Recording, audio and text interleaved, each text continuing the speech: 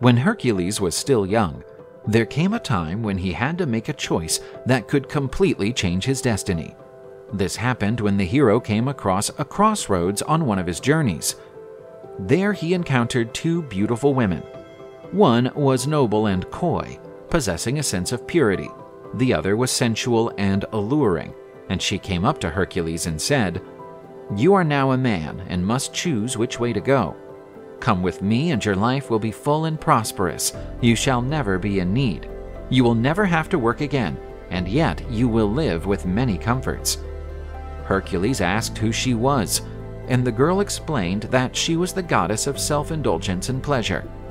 The other girl then introduced herself, telling him that she was familiar with Hercules' talents, and that if he opted to follow the path she proposed, he would master the virtues and could even have pleasures and luxuries, but he would have to work hard for them.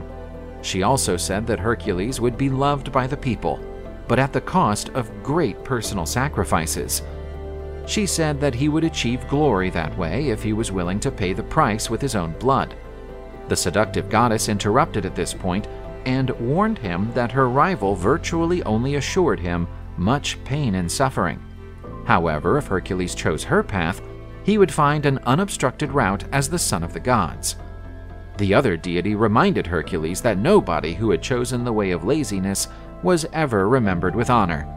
Therefore, he ought to follow her lead, so that he would be esteemed by his friends, adored by the gods, and honored by his country, with his legacy never to be forgotten.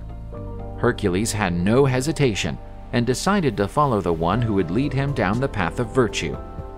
This episode's takeaway is that, while the path of pleasure may seem easier and more attractive at first, the path of virtue yields more lasting and meaningful rewards. By opting for it, Hercules chooses a life of struggle, but also one filled with meaning and honor. This myth has been drawn on throughout history to lecture on the merits of virtue over instant gratification and the importance of choosing a more difficult path to achieve a much higher reward.